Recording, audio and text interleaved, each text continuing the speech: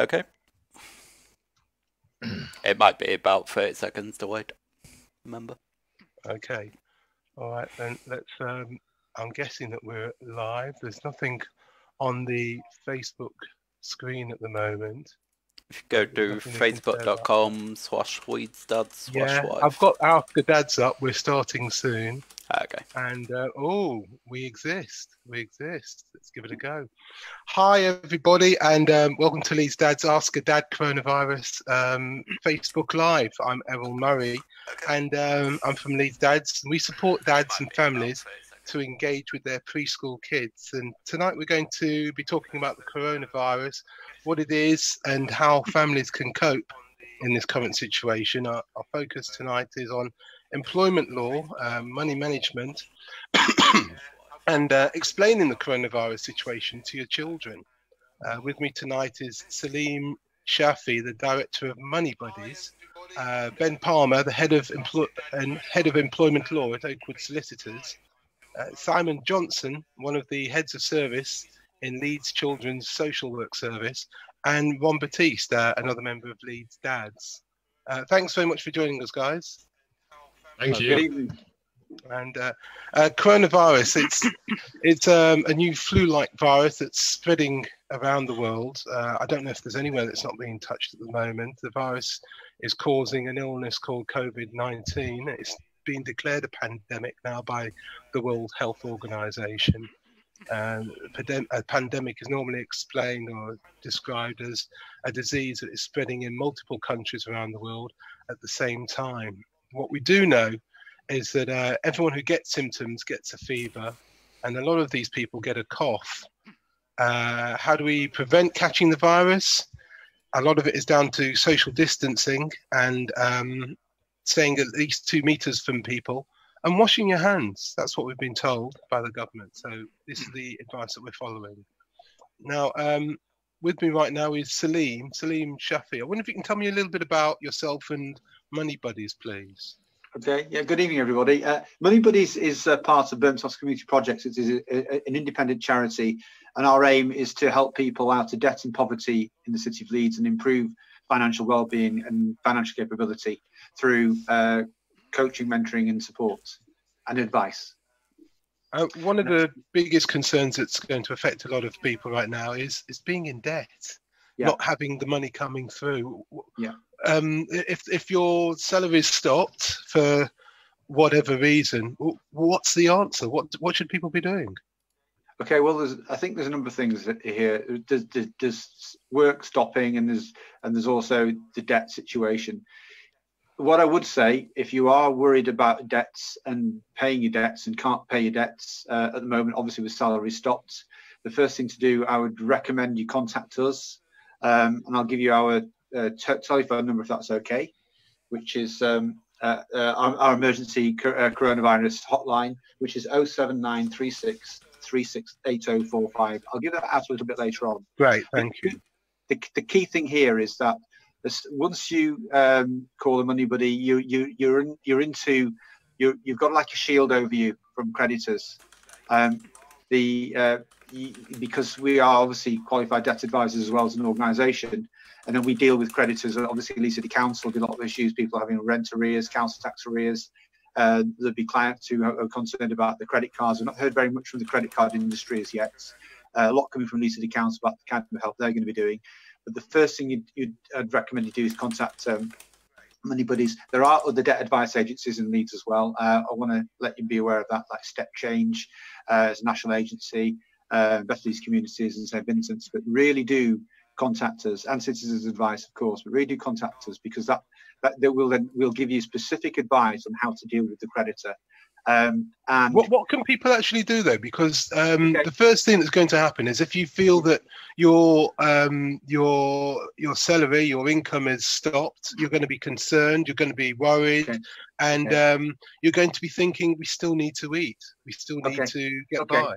Okay, so in terms of income, then one of the things we'd strongly recommend you do, unless you're doing it already, is going to claim universal credit. If you want to check what benefit entitlements you're able to claim. There's two very good, useful websites that you can go to. You don't have to put your name in those details. You can just put your circumstances in. It will tell you what benefits you are entitled to now. And those are www.entitled2.co.uk and turntous.org.uk. These are two very, very important tools that you can use right now, and that will tell you what your benefit entitlement is and how to go about making that claim. The second thing as well is if you do register for universal credit, they do say it's taking 5 weeks to get a payment on that once your application is accepted. However, universal credit will offer an advance immediately if your application is accepted, which could help with cash flow. Leeds City Council have a hardship fund, so I'd strongly recommend you take note of this number. You just bear with me. Two things. What they will do, they've set up a system to help people who've got financial difficulties and can't buy food, so be able to access funds or food. And this telephone number is, just bear with me for a minute, I've just put it down somewhere and just it's always like that. It's just when you're looking for it, you'll put it on the side. Exactly. It's a free phone number as well. It's a free number, 0113 376 0330. Can you repeat that, please? Yes, 0113 376 0330. And that's Leeds City Council's a local welfare support team. They'll help with either food, financial difficulties, or if people self-isolating and can't get food. And they will also potentially help with funds as well for where people are having difficulty. I was just on with Leeds City Council yesterday, and they basically said they put together in a week what would have taken several months to do. So even though we are an independent charity and we don't work for the council, we have a very strong relationship with them, and which means that we tend to get some information ahead of time. So normally this scheme is available through social worker, and we've got colleagues on the phone on the call today, schools or colleges, housing officers. However, you are welcome to call that number as well and self-refer into it. And I would strongly urge you that if you are having difficulty, is to try that number as soon as you can. That's great. Thanks so much. We'll come back to you in a second. Obviously, we're happy to take your questions and your thoughts. If you have any questions, please come to facebook.com/LeedsDads, and we have a group of experts here who are ready to take your calls. Sounds like one of them. Oh, I've lost you.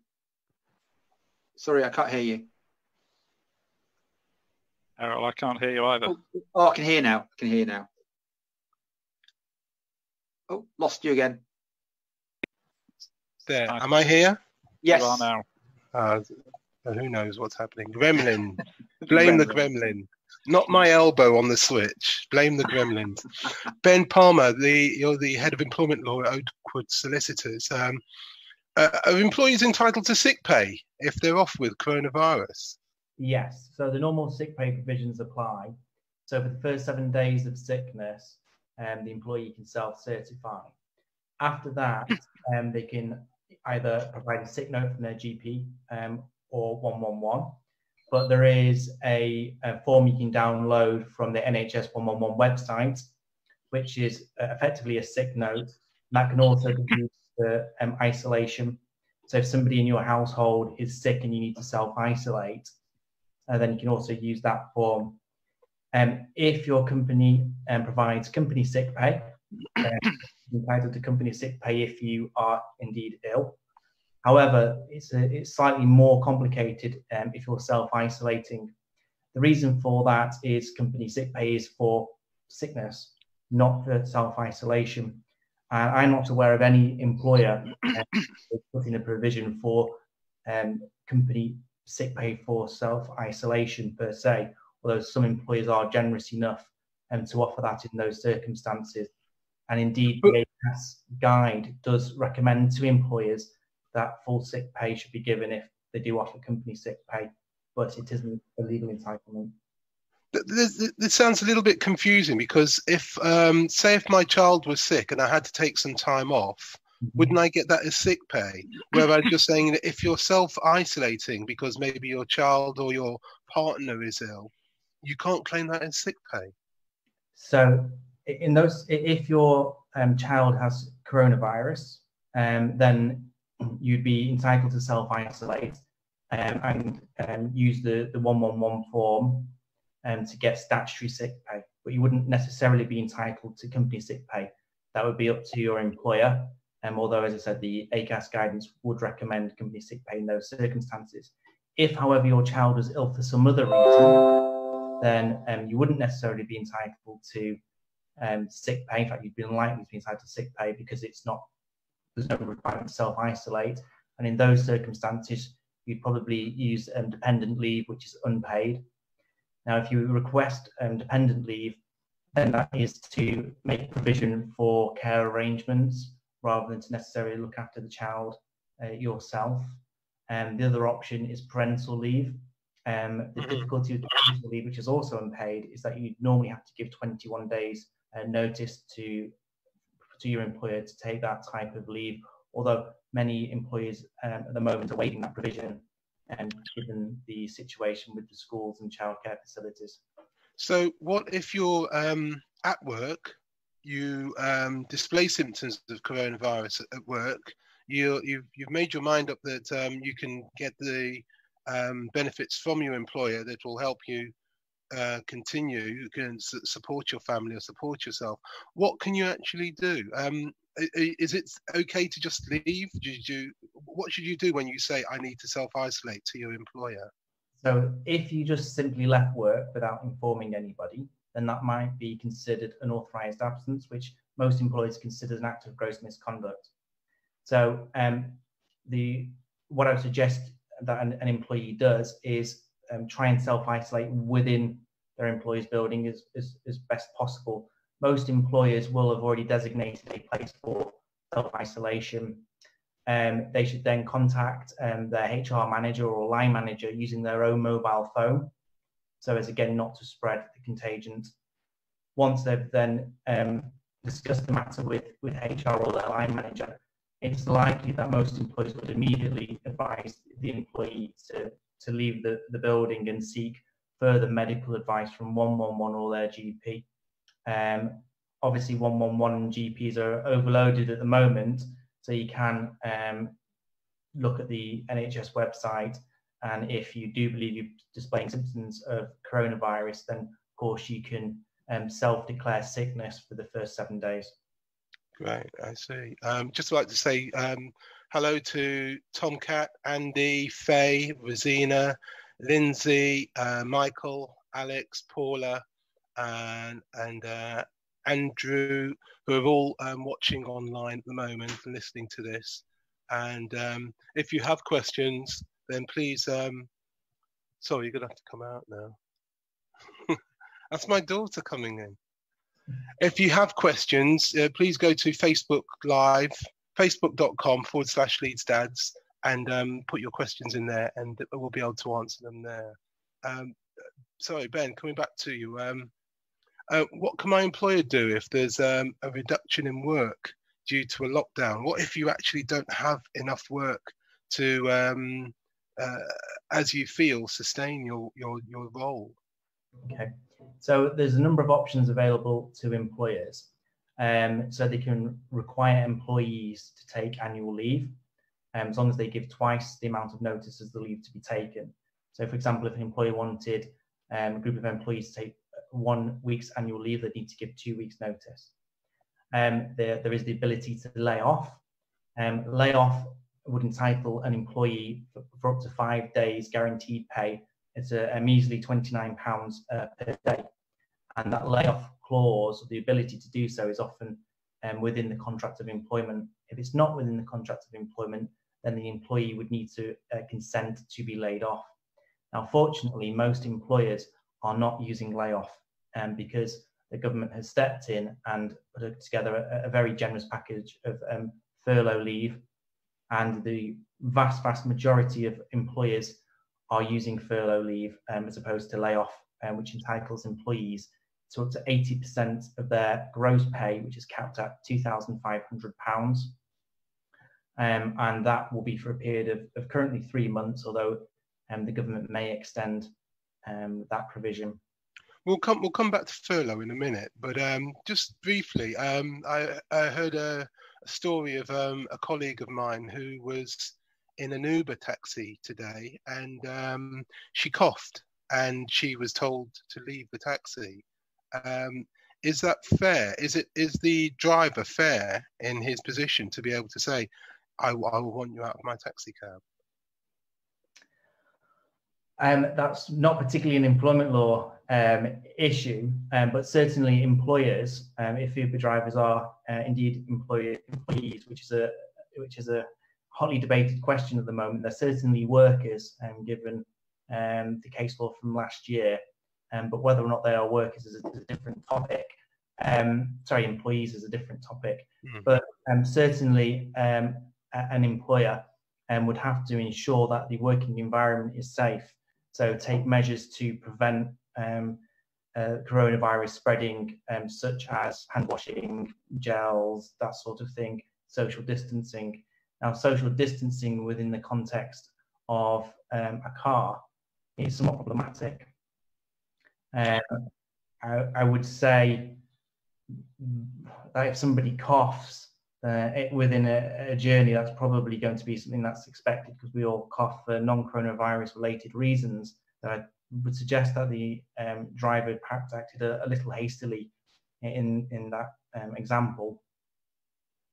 Ron, I know that you go to courts as part of your normal role yes. in your work.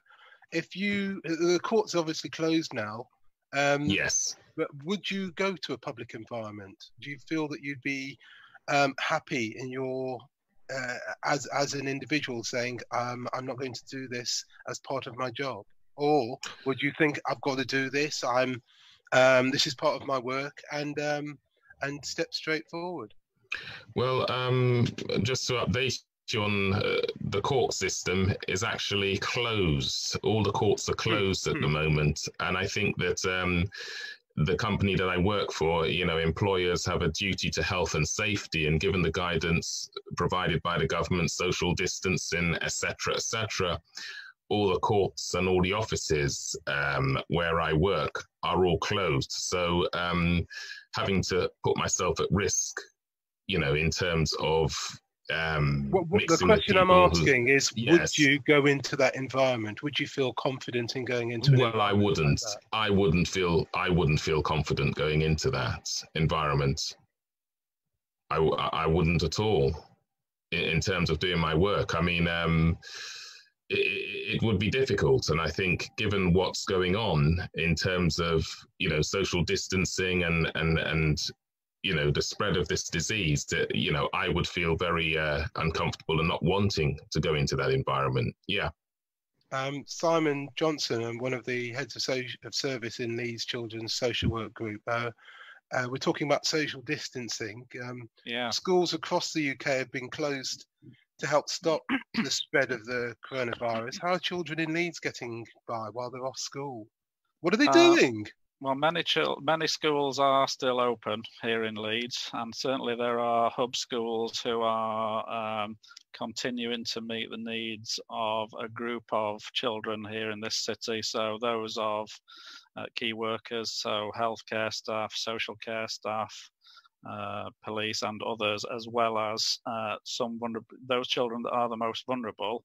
If they can't be cared for at home, the schools are still open. So there is an offer still, but not for obviously the whole population of children here in Leeds. Isn't it only for protected children who are vulnerable, or the children of key workers? Yeah. Or is it more than that? I think that summarises it pretty much. Okay. And for the vast majority of children in Leeds, all the others who are out of school, how are they getting by? What are they doing? Well, obviously, life is different now, and probably will be for some time. Our routines, our regimes, everything we've known is different. I do have children, but they're both adults now, so it's slightly different from, I can imagine, the challenges for single parent families with more than one child in a home where there's no garden. that you need a lot of resource and energy to be able to continue to remain healthy and function over time. It's a real challenge. So if you're looking at your example, if you're a single parent, say 2 children, and they're all at home, and your employer is saying, well, we need you to work from home, how do they get by? What do you think happens in the home? Because we're not in a situation where they could say, oh, can you go and stay with Auntie Jane or Uncle John, because we're all self-isolating. Yeah, like the definition of family is being naturally narrowed by whoever's in the household at this time. But I don't know what the reality is for individuals, but there are still lots of services that are trying to wrap around children and families here in Leeds, especially the most vulnerable. So in kind of any geographical area in the city, we are aware of the most needy and vulnerable children across agencies. There are still staff groups who continue to have responsibilities to work with and support those children and families. Incidentally, from a children's social work point of view, we do, of course, have statutory responsibilities for children about whom there are grave concerns, and some of those children remain within their families. So we are not at this time choosing to do pure solely remote working. We are still making visits to families, obviously having due regard for kind of government guidance, as well as kind of maintaining safety for staff. Would families be within their rights to say, no, we don't really want you to come in. We don't want you to bring a possible threat, a medical threat into our homes. And then you don't know what's going on behind closed doors. Most of the work that social work engages in requires a level of partnership, cooperation, engagement together, working with. And I wouldn't be surprised by children or by family members saying, I want to restrict the number of people that I'm in contact with. I mean, that's the clear message from the government. So it is a tension, but I guess that's about negotiating in terms of the priority needs for the child in discussion with the family. Okay, sounds like a good way of looking at it. Thanks very much. As I said earlier, it's the Leeds Dads AskADad Coronavirus Facebook Live. I'm Erroll Murray from Leeds Dads, and we're looking at the coronavirus and how families are coping in the current situation. Focus tonight is on employment law, money management, and explaining the coronavirus situation to our children. Saleem, Director of Money Buddies, we were talking about budgeting before. What sort of budgeting advice are you actually able to direct them to? It's great that you've got these websites. You mentioned them earlier, entitled2.co.uk and turntous.co.uk. But what can it actually do? How will it help? Okay, those 2 websites we've mentioned are a benefit checking website, so they will tell you what benefits you're actually entitled to in your current circumstances today, and how to go about making that claim, which will usually be through the DWP. So if clients are very worried about what their entitlements are, not sure how to go about it, these will give clients, your clients, your users, a particular specific information relating to themselves as to what benefits they could be entitled to, because obviously when you apply, that's when the benefit entitlement is actually checked. But these are highly accurate tools to use, and we'd strongly recommend that clients use those. In terms of budgeting, there are two types of budgeting that we do at Money Buddies. One is where clients are being chased up by a creditor, a company chasing you up asking for money. That could be a bank, it could be the council, it could be a catalogue company. So we will help clients complete what's called a financial statement, which is a preparation of income expenditure for the creditor. Now, I just want to be very careful here, because what I would strongly recommend to any client who's in a debt situation is not to do an income expenditure with the creditor directly. What is that? An income expenditure, basically, they want to know what's coming in and what's going out. And what many people are not told is that the credit and debt industry got together about 10 years or so ago and worked out what is allowable and not allowable on an income expenditure form. And certain creditors will, how can I put this? They will not necessarily follow the rules, which could mean that people are paying back more than they can actually afford at very difficult times. And we found clients who have actually been foregoing buying food right to get the creditor off their back, to stop the calls and text messages. People who owe money are actually in quite a more powerful position than they think, but we're meant to think that we're not. And that can create a lot of stress and strain. So what I'd always recommend is, if you are behind on your debts and you need to complete a budget or a financial statement for a creditor, is call a debt advice agency and do it with them, because that ensures that it's done properly and accurately, and should allow for facility to live properly based on the level of income coming in and what you can afford to pay. And that's the first thing. The money buddies themselves will help clients with personal budgeting. So, for example, some clients might say, you know what, I'm really not good with my money. Can you show me some ideas on how I can save my money, make it last longer, go further? Can you look at my bank statement? Is there anything on there? You'd be very surprised how many people don't look at their bank statements and find that little payments are going out for subscriptions or what have you that they've forgotten about. It does happen. I live by my bank statements. You'd be surprised many people don't. Ben, do you live by your bank statements? Ron, do you live by your bank statements? Yeah, yes, I do. Yeah. Well, Simon, do you live by your bank statement? I don't live by them, but I know what's in there kind of every week. Yeah. So, Saleem, you're right. It's a mixed bag. So we'll help clients look at ways of making the money last longer, go further, and becoming more efficient with it, and also starting to get some habits where possible. It's very difficult in today's world in terms of saving money. We've given so many clients on very low, 0-hour contracts, or very low, or just on the I'll call it the minimum wage. I know it's not called that officially because it's not good enough, that wage. So it's almost impossible for people to save. And we are in an environment now where work is not paying enough for people to just to be able to hold their head above water. So there are two types of budgeting, but what I will repeat myself for not apologising. Please contact a debt advice agency. Money Buddies will be one of those that can help you if you are worried about being asked to complete an income expenditure, what's coming in, what's going out by a company that you owe money to. Do not do it with them. Do it with a debt advice agency because they'll ensure that the proper rules are applied when it comes to how it's assessed. Okay, thanks very much. Ben, I've learned this new word, and I still don't quite understand what it means. And I hear it everywhere, and I'm not even sure if it exists in British law, in English law. Furlough. What is furloughing?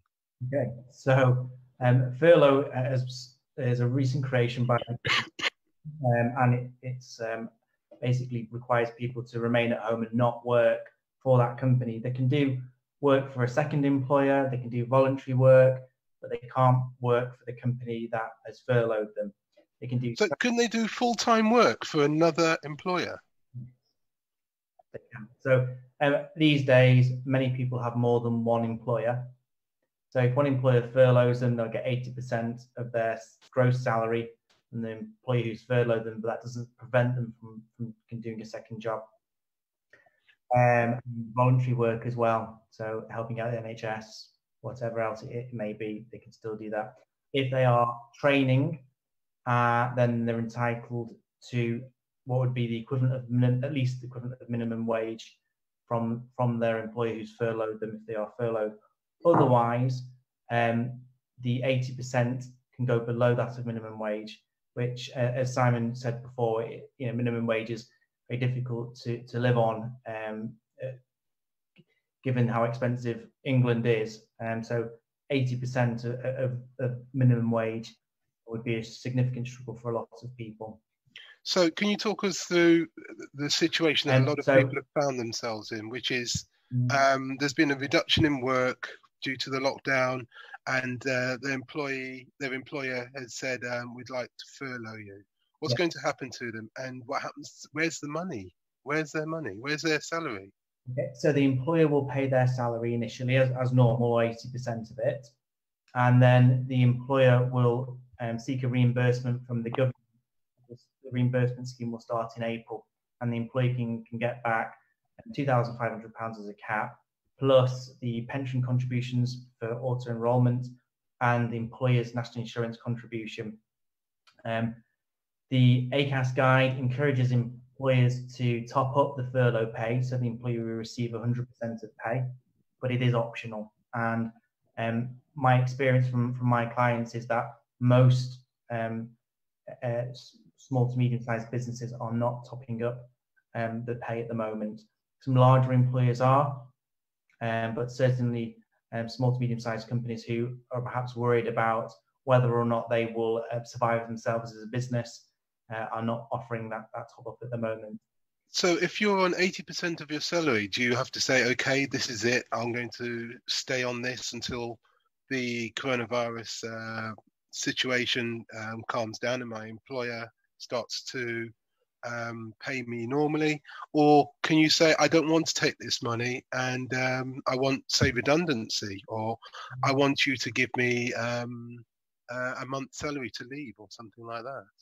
Yeah, so it has to be with employees' consent. But I mentioned earlier that a lot of employees will have layoff clauses within their contract of employment. And if there is a layoff clause, which is the £29 per day for 5 days, then the employer can force them to be laid off.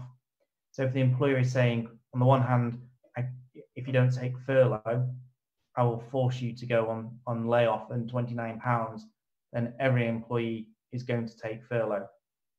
But if there isn't a layoff clause, then certainly the employee could say, well, no, I'm not agreeing to that. You have to provide me with work. The employer may well then say, well, actually, we don't have the work, so it will be redundancy. We're finding now is that last week there was a knee-jerk reaction by employers to furlough many staff. And what we're now seeing this week is employers coming back to us having furloughed staff and saying, what do we do now? What plan do we put in place in the next 3 months? Because a lot of employers are worried about employees' well-being in terms of being furloughed and having to be in lockdown, and also employees becoming de-skilled. So a lot of small to medium-sized employers are now looking at rotating furlough leave. So furlough leave has to be for a period of 3 weeks, but the employer can then bring the employee back into work, back onto the full salary, and furlough some other employees. So we may see over the next month or so some employees actually coming back into the business, and then a rota system set up. I've not heard of this happening. Is this common now, do you think? Well, furloughs only existed for the last sort of 2 weeks. So we haven't seen it yet, but we are getting questions from employers about rotating staff on furlough. And so I think towards the end of April, that will become something that's more common. We've had a question come in from Alex saying, if you have an enhanced pension and not just the government nest, will a company continue to pay the same level of contribution? So pensions are normally a percentage of salary. So if your salary is capped at a certain amount, then your employer will pay the percentage of whatever salary you get. Now, the employer can obviously claim back the amount from the government that is equivalent to auto enrolment, but will not be able to claim back any difference if the employer has a higher percentage of salary into the private pension scheme. Do you want me to give you an example? Yes, please. So if, say, for example, the pension contribution is 13% of pay, then that's above the auto enrolment amount. So the employer would have to pay 13% of up to £2,500, and will be able to claim back the proportion which is equivalent to the lower amount of auto-enrolment. So in short, the employee will still receive the same pension contributions, albeit it may be on a lower salary. It sounds like a real difficult situation. And if you're contract staff, are you able to? Are you under the same sort of rules as salaried staff or permanent staff in terms of furloughing? Are you referring to 0 hours contracts? Yes. Okay, so an employer could just say, well, we don't have any work to offer, and therefore we're not offering you any work, and that is that. However, the principle of furlough is to help employees through this difficult time. So the government has specifically stated that in those circumstances, an employer can pay 80% of average earnings. And that's it? Yeah, 80% of average earnings. So it would be the same as if they're a full-time employee or a permanent employee. Okay. Christopher has said that I think the question of working another job whilst on furlough depends on your contract. So is it specific? Are people tied to organisations through their contracts? That is correct. So when I gave that example, I was giving the example of a situation of somebody who already had more than one employer. Mm-hmm. But if you only have one employer currently, and your employment contract says that you can't work for another employer, then you'd have to seek consent from your employer in order to get a second job. Now, that contractual requirement has to be applied reasonably by the employer. Now, I think it'd be a rather draconian decision by the employer to not allow an employee to undertake a second role in the circumstances that we find ourselves in currently. The exceptions to that may be if the employee wishes to go and work for a competitor, or wishes to go to work for an employer who will be able to use in some way confidential information that they hold as an employee. I see. Saleem, we're getting quite a clear picture from Ben as to how to manage when your employer says we don't have enough work for you. We'll either support you through the 20% and the 80% of the government, or we'll allow you to be on our books and you'll be paid by the government. So you're down to maybe 80% of your salary. You're maybe struggling because you had lots of debts and costs incurred by your work. How do you balance the books? How do you maximize what you have, and what do you cut out? Okay, well, in terms of maximizing potential, I've already mentioned about going on to entitled to and turntours.co.uk to check your level of benefits. That's one way of maximizing your income. Another thing you can look at doing potentially is to go onto a comparison website for utilities, particularly energy, gas and electricity. How much can you save there? Well, it really depends on your current package and if you are on a prepayment meter or not on a prepayment meter. The savings on energy changed significantly once we decided to leave the EU back in 2016. But if you're paying by direct debit or a monthly bill that comes through to you, then your potential savings even today, depending on usage, could be £200 to £500 per year on gas electricity. If you're on a prepayment meter, you can still change. Your savings will typically be about £60 a year to £100 a year. So there are savings to be made. And some clients like to use prepayment meter because it's good. They think it's good for budgeting. But if you're not in debt at all to your energy supplier, your savings could be significant if you went back onto a monthly payment scheme or a direct debit scheme. So it's worthwhile looking at that. Again, there's some of the big costs, but what about some of the basic things that you're incurring day to day? Your children are probably at home. You need to feed them more. And you need to find ways to keep them engaged, keep them active. This all costs money. Yes, it certainly does. In terms of food purchasing, now obviously we're in the situation where we're being asked to only go out to go shopping if we need to go shopping. But ordinarily, we'd say to clients, look at either doing bulk buying with somebody else who purchases very similar items. Look at your 2-for-1 deals, but again, look at the price per kilogram or price per 100 grams of items. Go shopping together. But that's a little bit more difficult in today's environment. So it's a very, very tricky one to answer specifically, other than planning meals, cooking bulk meals, having a meal schedule for the week, possibly, and then purchasing for that, which will help save money. Okay, Simon, I'm sure you've worked with lots of families where money's tight.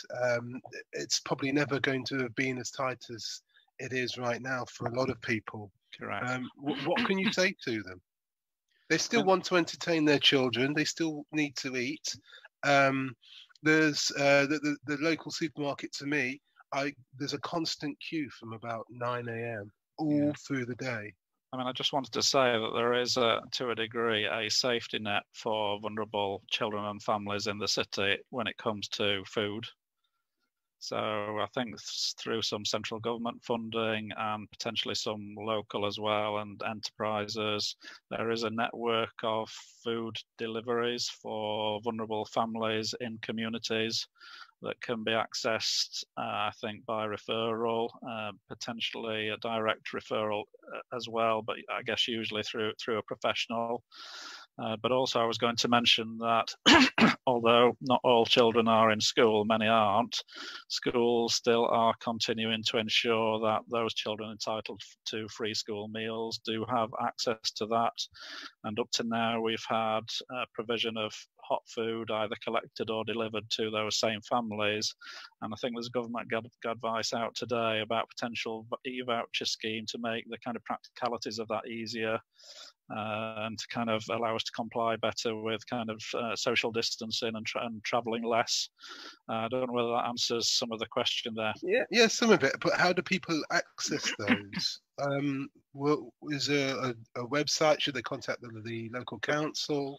I think it's been fronted by the council, local early help hubs. I can put the referral information, because it is public, live through this website or this feed afterwards. I just can't remember the route off the top of my head, but it is available. That's great. William has said, what's the best explanation you've seen on how to explain to a 2 or 3 year old the coronavirus? We've gone with germs. Yeah, I mean, I've been researching this issue because I think it is new to us all, isn't it?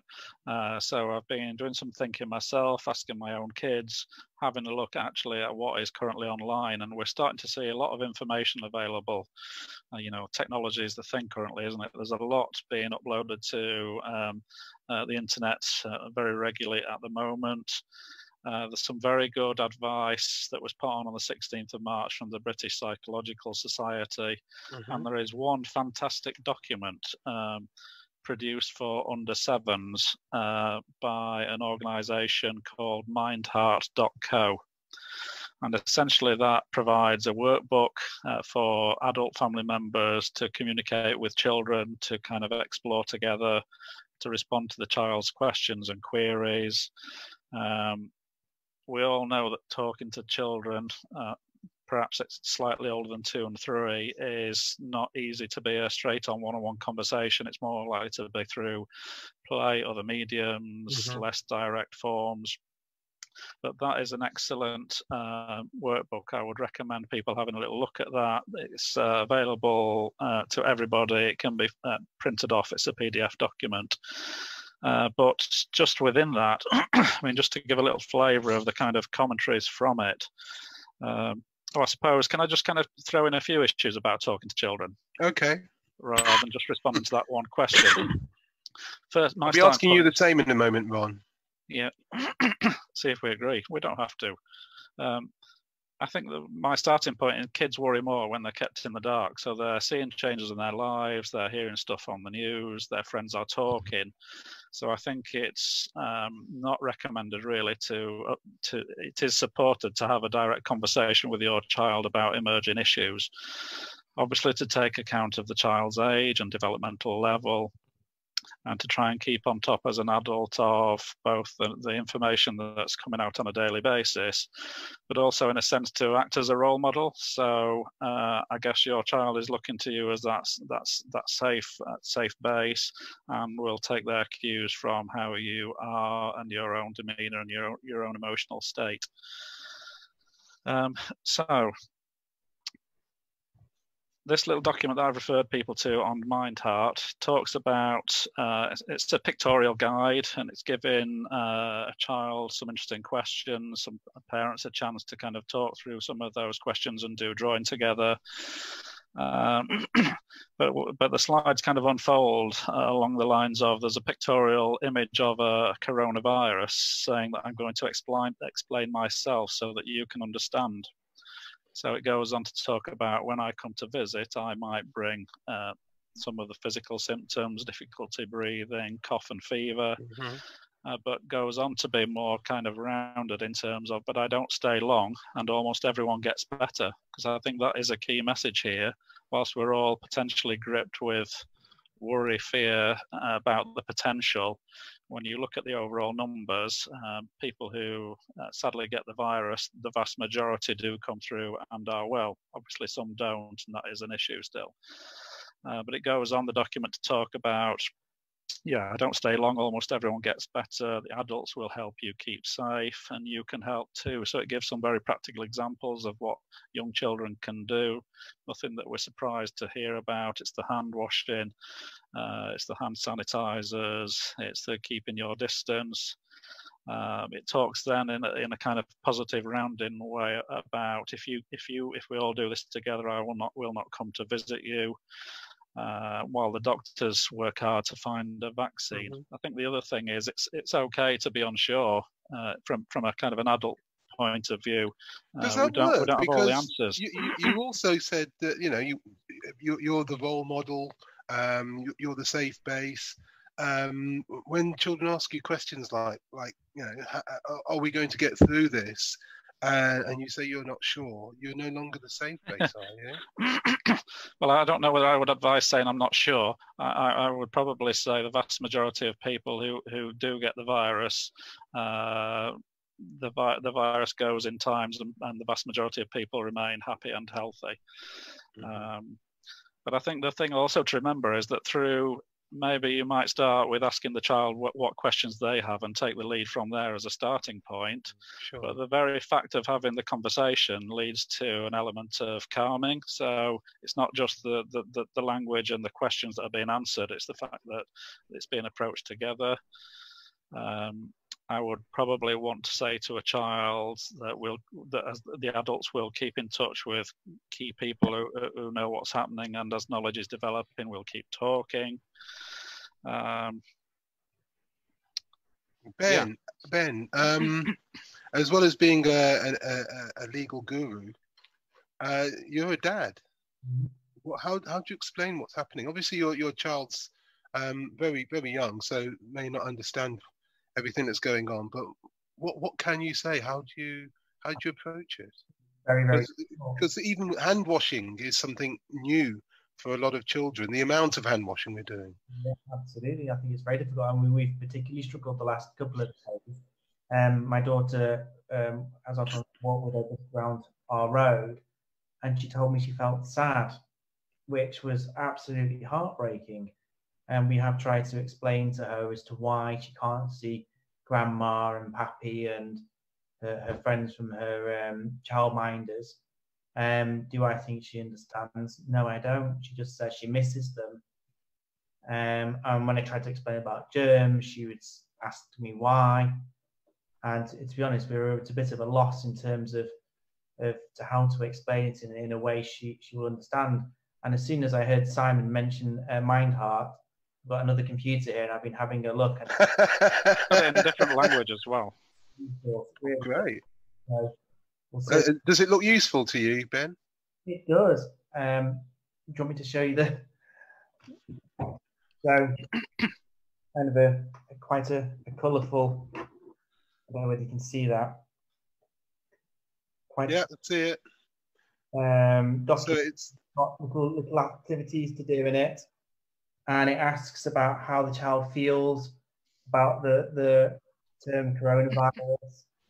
So we will absolutely be doing that tomorrow. So thank you. okay, Saleem. I know that you've got a background in psychology as well. How do you explain to children what's happening and why they should change their behaviour? Why school or childminders or nurseries are closed, or what do you say to teenagers who are planning their GCSEs? They're probably thinking, "Wow, we're off the hook," but it's not going to be that easy, is it? No, it isn't. I think your colleagues already on the call have mentioned different strategies, and you've got to take into account the child's age and developmental stages as well. Speaking to a 2-year-old is different to speak to a 5-year-old, a 7-year-old, 10-year-old, and onwards. So you've got to take that into account. And I've just brought up the Kobe book from Mind Heart. It looks excellent. I think it couches things very, very well. What is interesting in terms of giving messaging? In my previous work, I've worked with an organisation that used to coach multinationals on how to market and how to speak to your clients' brains before your clients even knew what the message was. In other words, marketing and selling is not known as the field of neuromarketing.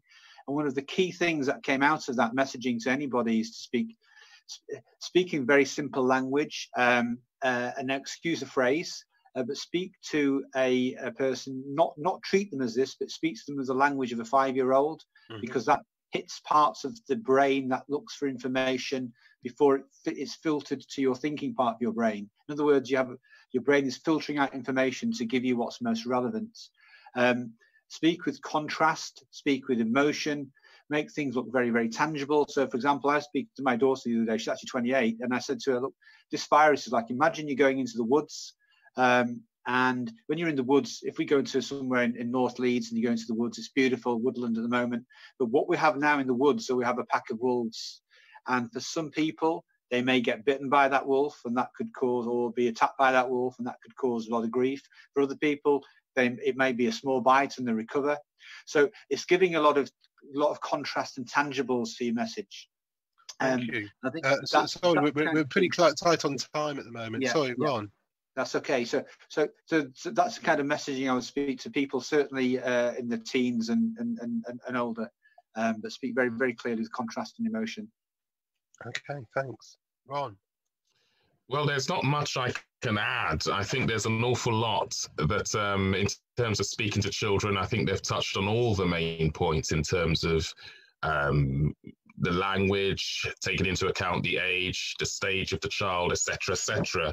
But also, as well as parents, know your child, be open and honest. And also we have to bear in mind that children are pretty resilient as well. So if you're having difficulties explaining something, sometimes as well as parents, we take on more worry and we worry more than the kids actually worry, you see. So we've got to realize that, look, as long as, children get a reasonable explanation that they can understand, they will go through this. They will survive through this, you see, in terms of what's going on. So, for example, with my children, I mean, they don't fully understand what's going on, but I think I spend every day sticking to the routines that are there, and if they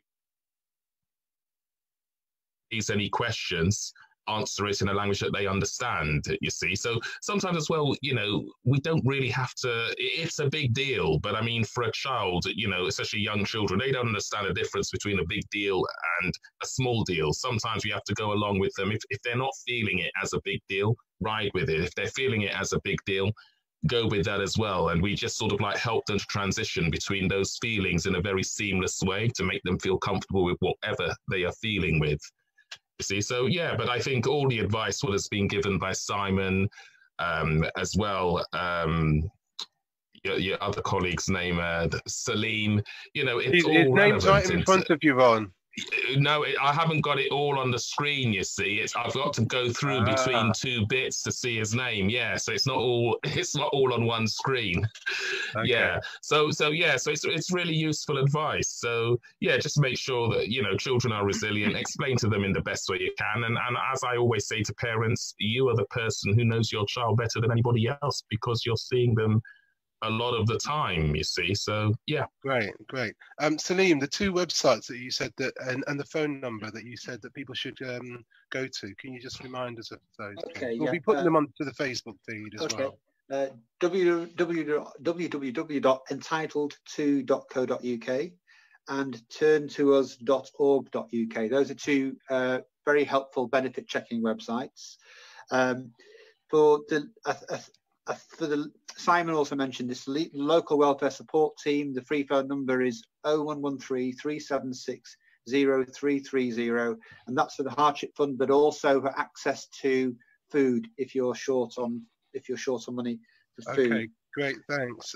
Simon, you mentioned a website that you thought was quite helpful in terms of explaining the coronavirus to young children. Yeah. That is called mindheart.co. Okay, and we've just put that up onto the web feed as well. Yeah. And Ben, people with questions about employment law, I'm sure you'll be happy with them to come to you, but the first reactions are probably worry, concern. What would you actually advise them to do? I mean, first of all, I'd speak to their employer first, because most employers are fairly understanding in these circumstances, although, of course, they've got a business ultimately, but they will normally make accommodations where possible. So I think the first point of call is speak to your employer, see if you can get the matter resolved with your employer. If you can't, then of course, you can always take advice from a lawyer or ACAS, which is a good organisation, and that's a free organisation. They help to try and resolve disputes between employer and okay. All right, many thanks to everyone for being part of tonight's broadcast. Saleem Shafi from the Director of Money Buddies, Ben Palmer, Head of Employment Law at Oakwood Solicitors, Simon Johnson, one of the heads of service in Leeds Children's Social Work Service. Have I got that right, Simon? Yeah, that's good.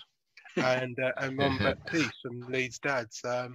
Knowledge empowers, as they say, and even when you find out things about this virus which might be worrying, as we understand more, the less worried I hope we'll be. I'm Erroll Murray from Leeds Dads, and we'll be back soon. Thanks very much. Good night.